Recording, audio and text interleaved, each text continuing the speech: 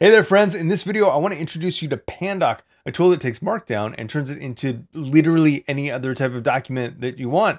Let's dive in. So I have been looking for a tool that would allow me to take Markdown and convert it into an ebook and PDF. Now, the reason that I'm interested in this is I just finished a 25-day course on React at react.holiday. And I want to make that available as an ebook to those people who fully finish the course, something that they can kind of download, have on hand, and go through the content again if they need to, or just use it as a resource. So I thought it'd be fun, something that I don't know how to do, and I thought it'd be fun to learn how to do it and start adding that to my arsenal of skills. Now, I tried a handful of tools that just didn't quite work for me. A couple of those just, so you don't have to dive into those. I tried Softcover, which is a really interesting type of platform that allows you to produce books. However, the tools seemed out of date and I couldn't find a reasonable Ruby version that allowed me to actually install and run the tool. So that was a no-go from the beginning. I also looked at ePub, which is another platform where you can publish books. Now, I'm not actually interested in publishing my book to ePub. I just want to have it as a PDF that I can offer on one of the platforms that I already have or deliver videos on. So I just wanted the book, and I can't tell, but it seems like the licensing doesn't allow me to use the platform to make a book and then sell it somewhere else. So I didn't want to mess with that. So I landed on Pandoc. Pandoc is an open source tool that you can use to convert Markdown or any type of file really to any other type of file, hence the name Pandoc. So we're going to dive into this today. So let's do it. Okay, so first and foremost, you're going to find everything that you need to know on pandoc.org. That is the site where you can find all the documentation and demos for Pandoc. Now, it is can be a little bit challenging getting started. There's a lot of things that you need to know. So hopefully this will guide you through that process and cut that time down dramatically. I'm going to minimize that. First thing we're going to do is if you have Homebrew installed, we can install Pandoc with Homebrew. That's my preferred way. However, there's other ways on their installation page. So let's do brew install Pandoc. And as with all brew installations, you'll need to run brew doctor or brew update first to make sure that everything is installed. Now, I already ran this installation just a little bit ago, and so I have Pandoc here already. Now, here we should be able to type which Pandoc and see that we have Pandoc from brew. If you don't see this, you can open up a new tab and try which Pandoc again. And sometimes when you open up a new shell or terminal or whatever the terminology is, it will source it properly in a way that you didn't when you just installed it. So that's the first thing. Now, the cool thing is right out of the gate, Pandoc can be used just as a bare command. So if we type Pandoc, it's not very clear, but it opens up a Pandoc shell for us and we can start typing in Markdown. Now, the default input source for Pandoc is Markdown. So without any configuration, it's going to accept Markdown and then convert it to HTML. That's the default output. So let's put some stuff in here. So hello, friends. We'll do some asterisks for, oh, I didn't spell that right. Oh my gosh. See, this is already a really terrible way to write any content, but it's an okay demo. So hello, friends. We'll do a couple enters. Let's add a list. 1, 2, 3, and a hyperlink. So love chan. Chan.dev. Okay, cool. So we're going to do that. And then in this command, I could do Control C or Control Z to get out of this. But if I want it to actually process this information, we're going to do Control D, and that will end Pandoc. It won't end it, but it'll terminate Pandoc. It'll take whatever we had typed in this terminal and then spit it out as HTML. That's super cool. So Pandoc out of the box takes Markdown and turns it into HTML. Now, this isn't a super great workflow. So how can we improve this workflow? Well, first things first, I think the first thing that we'll want is to have a markdown file. How can we use markdown files as input? So let's do that. Let's make a markdown file. Let's take what we have here and put it inside of a markdown file. So we'll call this, my source.md, and we'll just paste what we have in there, write that. And now we can give Pandoc markdown files as source. So we can say Pandoc and then just give it a path. So my source MD, and we get the same output, but this time from a source file. So that's really cool. But having just spit out to the console is not super helpful. So what can we do after this? Well, Pandoc has an output option as well. We can use the option output right here, or we can also use -o for short. So we're gonna do -o, and we can just put it anywhere. So we'll do this mybook.html. Okay, cool. And then let's cat mybook.html to make sure that it all worked. Okay, cool. So now everything is in that HTML file, and we piped it into that file using the -o or -- output option. Now, next, Pandoc doesn't just do markdown to HTML conversion. It actually will allow you to convert things bidirectionally, which is really neat. And we have two handy options for that. We have a from and a to, which allow us to describe what the syntax is that we are converting something from and what we want it to. So let's use that now. We'll do Pandoc. This time what we'll do though is we'll use the HTML mybook.html. So this is an HTML file. We got this from Pandoc, but now we want to convert it to something else. We'll say we want it from, or we can use -f for short, from HTML, and to, or -t for short, markdown. And just so we don't confuse things with the my source.markdown file, we're going to change this. Actually, this needs to be markdown, full on markdown. We're going to change this to my book MD. Actually, we can just use an MD extension there. Okay. Oh, let's see. Pandoc, mybook.md binary does not exist. Okay, I did something wrong. Yeah, that's right. I need to put this as the output. So Pandoc will take a source files as the input. And so anything that we kind of put bare here, just through Pandoc and then file names, any file names that we put in here, it's going to try to read from.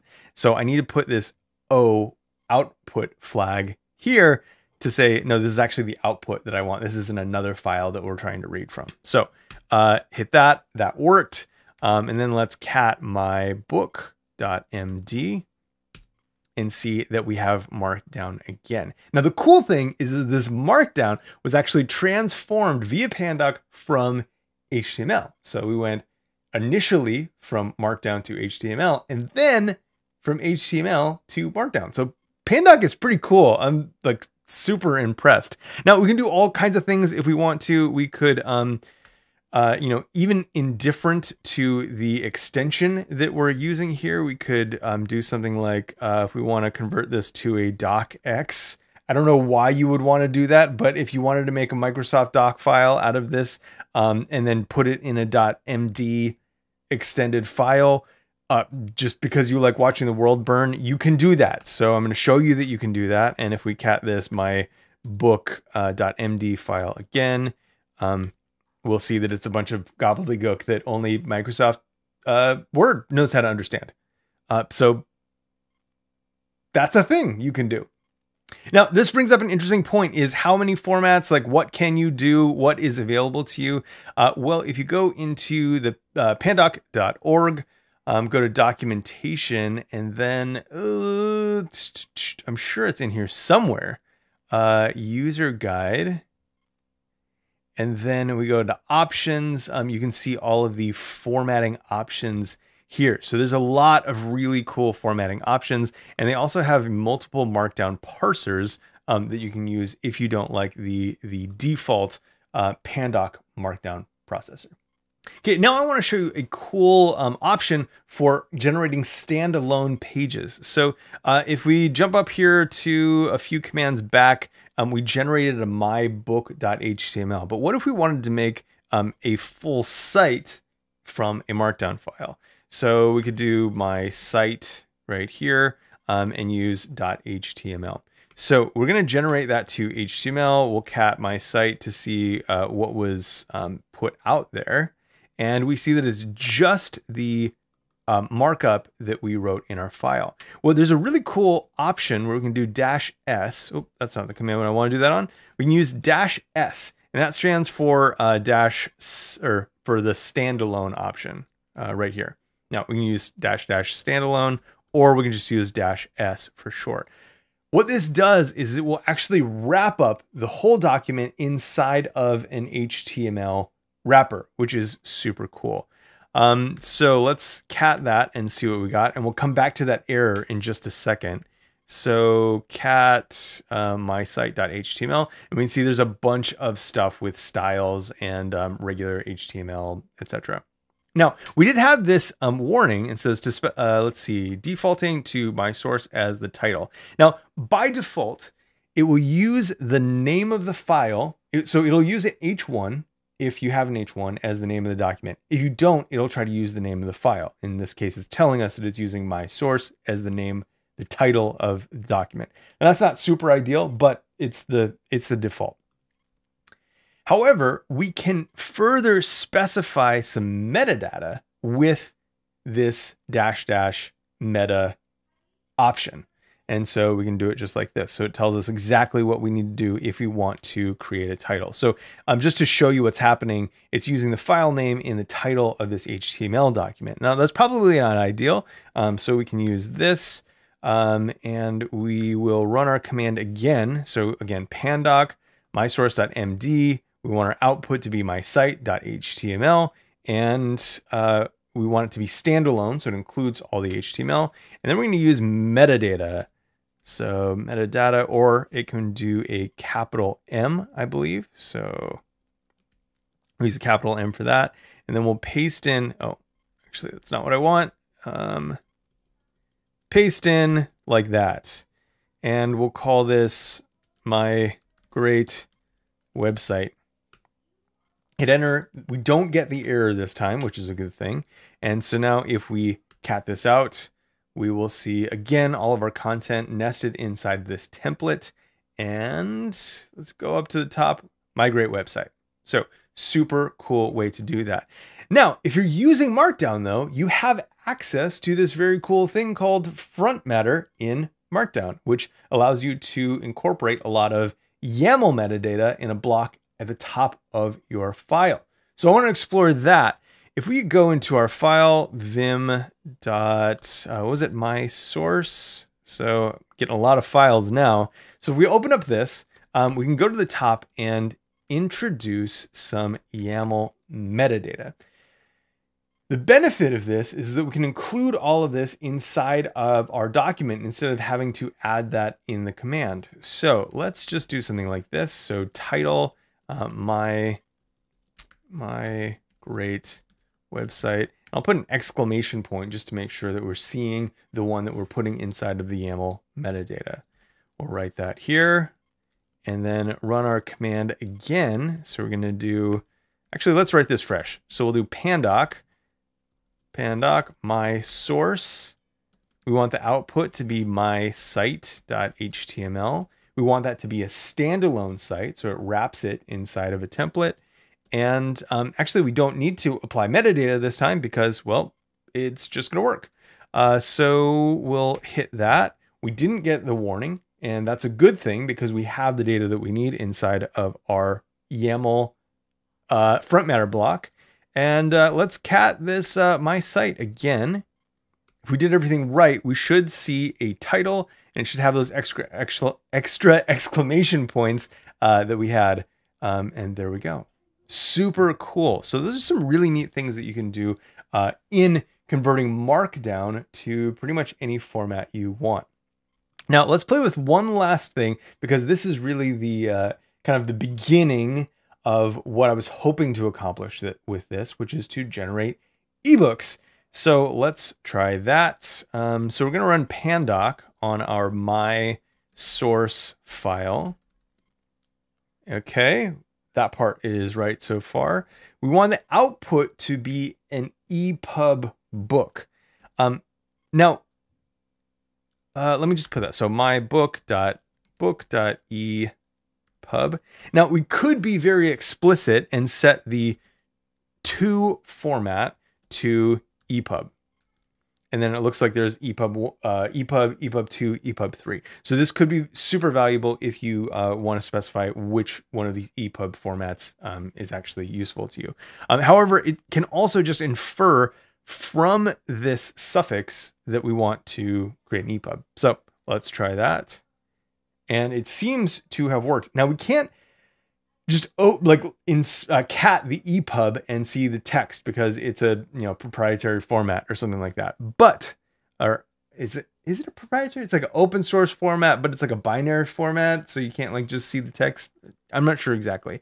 However, I think we can open it in my books, so or ebooks or iBooks or whatever it is. So if we open let's see, my book.epub, it'll probably launch iBooks. I don't know what this is going to look like, what kind of books are in there. Cool. So it just opens up my book. It has that title. It's so confused right now because it's opening for the very first time in a very long time. So there it is, my great website. Obviously this title doesn't make a lot of sense anymore, but you can see that that metadata actually transferred to this ebook. You can find on pandoc.org, there's a bunch of information on both templates and ebook metadata that you would want, like copyright, author, etc., etc. So that's really cool. Just for the heck of it, let's try one last thing. We're going to edit my source and we're going to add an author, if I can spell that right, just to show you.